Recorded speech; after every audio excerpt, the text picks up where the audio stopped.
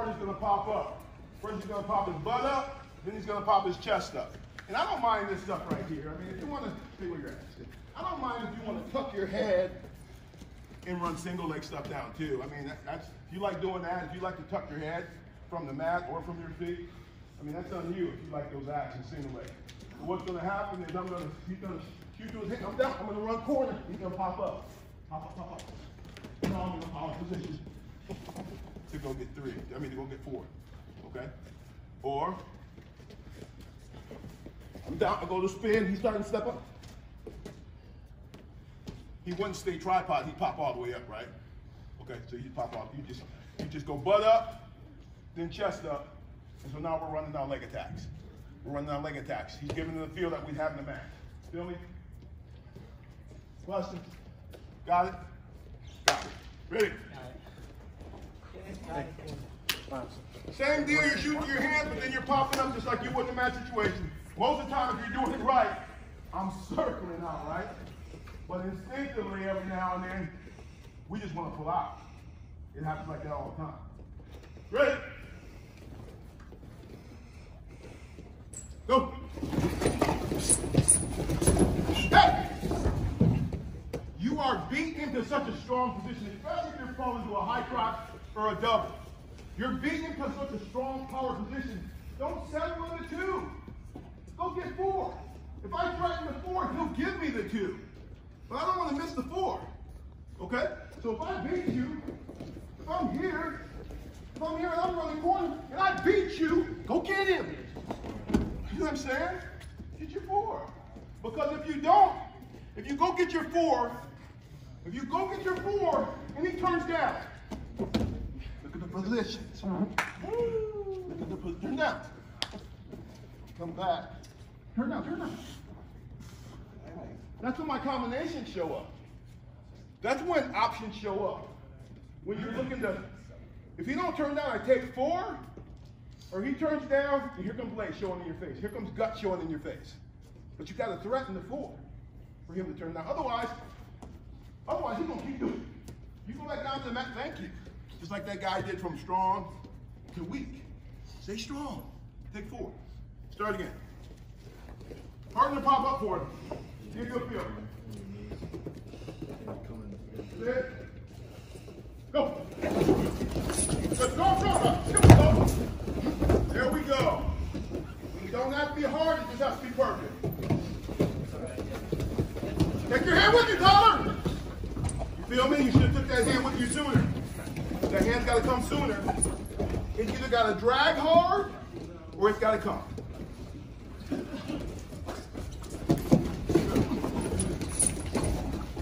Good. Take your hand with you.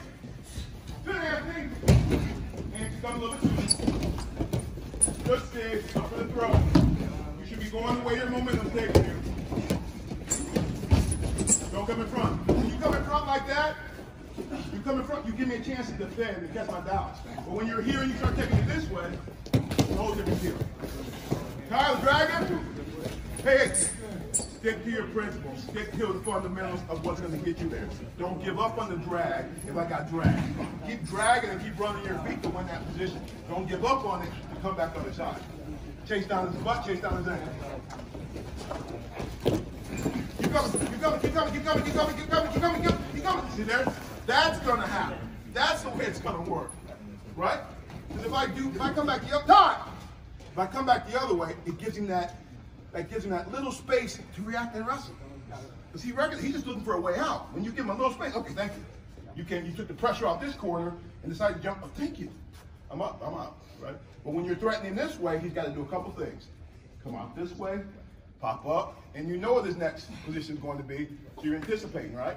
So if he's really defending hard, maybe you release it all the way and go chase the leg down. Other man, ready? Hey, you got a question. Question here, hang on.